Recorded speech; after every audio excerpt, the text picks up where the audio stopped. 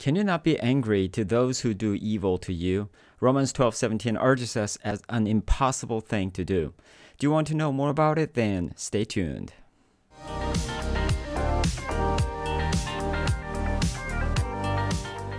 Hello, welcome to 21st Century Moses channel. My name is Sam Ju. Let's go to the first section, exposition. Let's read Romans 12:17. Repay no one evil for evil, but give thought to do what is honorable in the sight of all.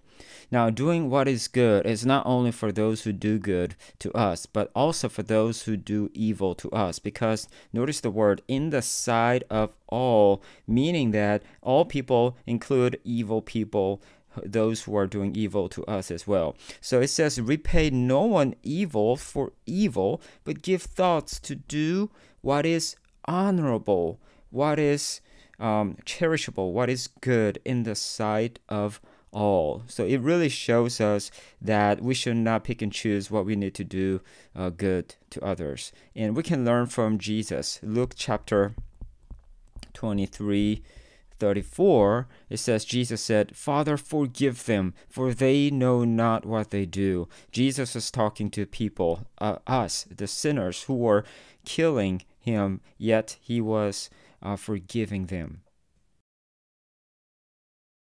We normally follow the natural law, which is to do others as they did to you. If they did good to you, then you do good to them. If they did harm to you, then you do harm to them as well, right? However, the supernatural law by Jesus is different.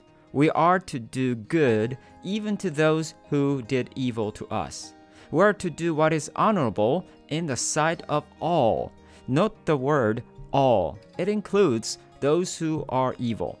We are to do what is honorable in the sight of evil people as well. Now, it is easy to say, but hard to do it, right? How can we do good to those who do evil to us? The key is in the first part of this chapter. Romans 12:1 urges us to give ourselves as a living sacrifice to God. Verse 2 says we are to be renewed in our mind to discern the will of God. The only way we can truly do good to all is through transformation by the Holy Spirit.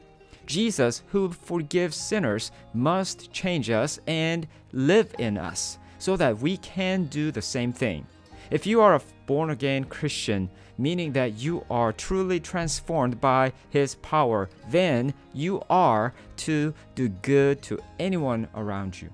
We should not pick and choose who we will be nice to. We need to be gentle and generous, even to those who are not to us. Let's pray to the Lord to give us that power to love anyone as He does, and let's practice loving anyone each day. By the way, have you done what is good to those who did wrong to you? If so, what did you do? Share your examples in the comment section below. Remember the keywords here, honorable, all. So the main idea is do what is honorable to all. Read this verse 3 times out loud. Pause the video. Close your eyes and recite this verse word by word. Pause the video, please. Okay, let's fill in the blanks and check it. Repay no one evil for evil, but give thoughts to do what is in the sight of all. Okay, the answers are honorable, all, and today's verse is Romans 12:17. All right, great job. You memorized 5 verses on the Walking with God memory verses. Please take a few minutes to review from day 1 or day 239. Tomorrow, we'll learn about anger and the devil. So click the like button, hit subscribe, and click on the notification bell so you will not miss this very important lesson. And don't forget to put your unique icon or emoji on 365 Empowerment Checklist on the description section below so you can check your own progress as well.